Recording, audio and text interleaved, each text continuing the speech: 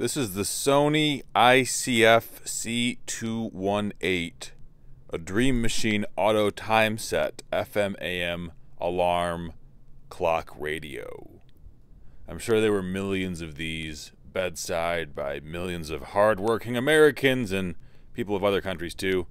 A lot of Japanese guys, I'd bet. Sony's a Japanese brand, right? I don't know how popular Sony is in Japan, but it's popular here, so I'd assume they like it too because they are the technical masterminds behind it. Anyways, I digress. So this clock radio has AM and PM time, very nice.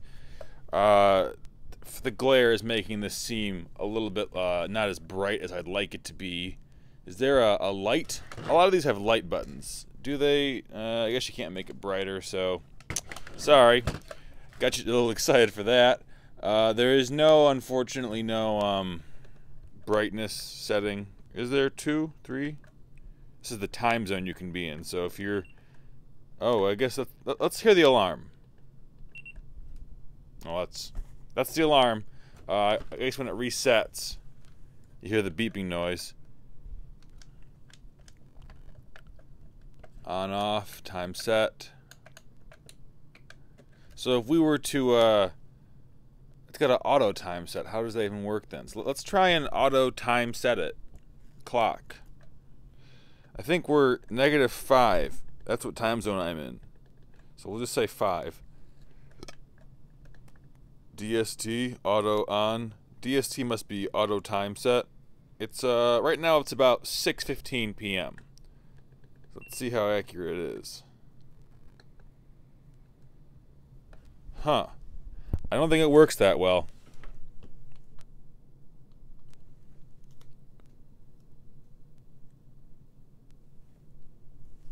Am I missing something? It's on, off. Put it on radio for alarm mode. Clock, several dots plus or minus. When I press it, maybe I have to hold it down. No.